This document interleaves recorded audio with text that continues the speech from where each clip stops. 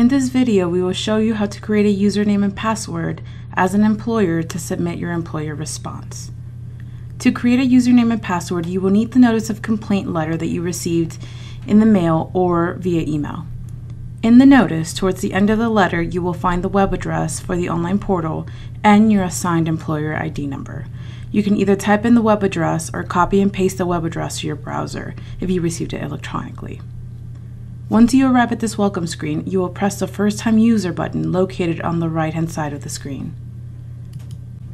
Once you arrive here, you will enter in your first name, your last name, and your email.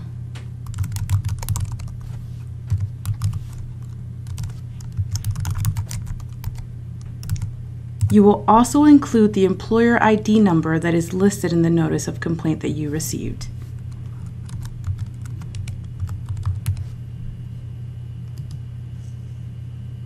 You will then press the Sign Up button below. You will be prompted to check your email to reset your password.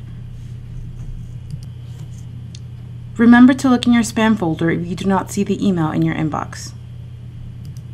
When you open the email, you will press the first link to create your password.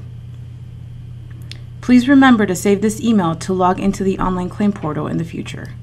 You then create your password. Make sure that it is at least 8 characters long and that it includes 1 letter and 1 number.